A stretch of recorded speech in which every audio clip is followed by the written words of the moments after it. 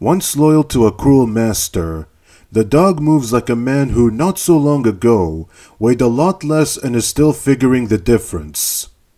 What if anything to make of it? It doesn't matter, whatever tenderness she's known since. The dog, I mean.